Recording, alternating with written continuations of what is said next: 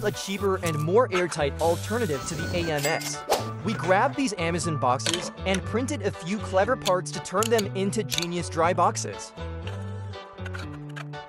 These bearings let the spool spin super smooth inside. Below, there's a tray filled with silica gel to keep everything ultra dry. We drilled a hole in the lid, added a PTFE adapter, and sealed it airtight with hot glue. Then we dropped in the spool holder, used a printed spacer to center the spool, and ran the filament through the adapter. The whole box sits on a tilted stand, so filament feeds better and it's rock solid. After just 20 minutes, humidity dropped to 10%.